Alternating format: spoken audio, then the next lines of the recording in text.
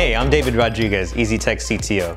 Today we're going to talk about ideaPrinter's F100L 3D printer. So the ideaPrinter F100L is the F100's bigger brother, offering a larger build volume.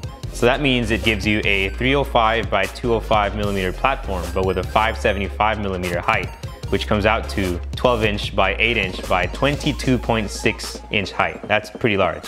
The other thing that's obvious is its heavy-duty steel platform. So that minimizes slack and vibration being transferred into your part, keeping that one true. So another really cool thing that we think the F100L comes with is an LCD interface and print from SD card capability, which lets you print your files without having to be connected to your computer.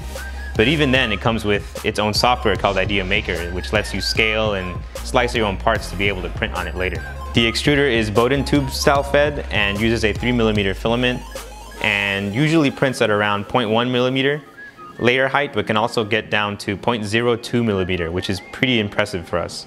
Today we used it to print out a 4-inch model of Homer Simpson.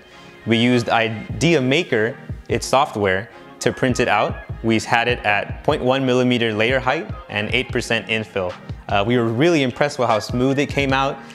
We had no problems with it. We are absolutely going to use it again, and get your own at eezitec.com.